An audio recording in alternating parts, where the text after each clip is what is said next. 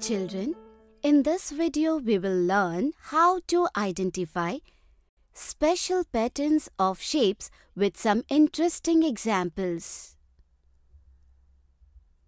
Binny, let me ask you a riddle based on what ma'am has taught us about patterns. Try to solve this riddle, okay? All right, ask me. In this pattern, which do you think would be the next shape? Oh, that's easy. The next shape in this pattern will be a green-colored circle. Oh, Binny, first of all, look carefully at the shapes placed in the pattern. We have to keep in mind the sequence in which shapes appear, then understand how the shapes will be repeated to complete the pattern. Yes, you are right. In this pattern, a pink triangle is followed by an orange star and then appears a green circle. And this pattern is repeated. Yes, so now please complete the pattern.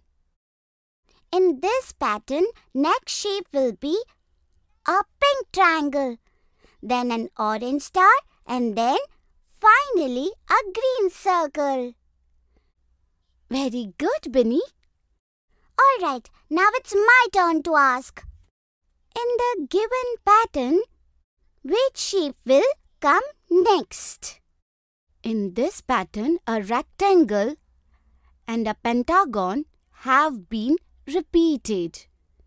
Therefore, the next shape in this pattern will be a pentagon followed by a rectangle.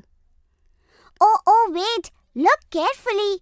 In this pattern, one rectangle is followed by two pentagons. And we need to repeat this pattern. Right. So the next shape in this pattern will be a pentagon. This way we get a pattern of one rectangle and two pentagons. Yes, now you are correct. This is fun. Ask me another question. Come on.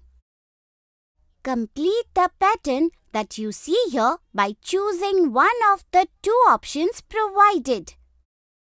But all these are square shapes. There is no pattern here. Oh, look closely.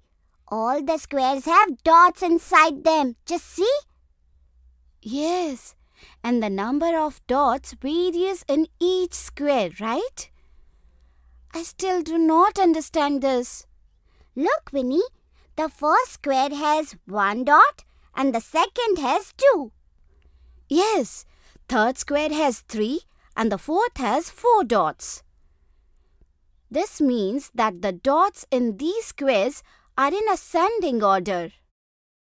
So, according to this pattern, the fifth square will have 5 dots in it, right? Yes, but the pattern may not always be in ascending order. For example, look, here is a pattern of shapes. In this pattern, a 7-sided shape, heptagon, is followed by a 6-sided shape, hexagon. Then 5-sided shape, pentagon, has been added. And finally, a 4-sided shape, square, has been given. Yes, in this pattern, sides of all the shapes are in descending order. So now tell me, in this pattern, which shape will come next? In this pattern, the next shape will be the 3-sided shape, triangle. Wow, Binny, well done. You have solved this riddle really well. All right, let's go now. Okay, let's go. Children, in this video you learned how to identify special patterns of shapes with some interesting examples.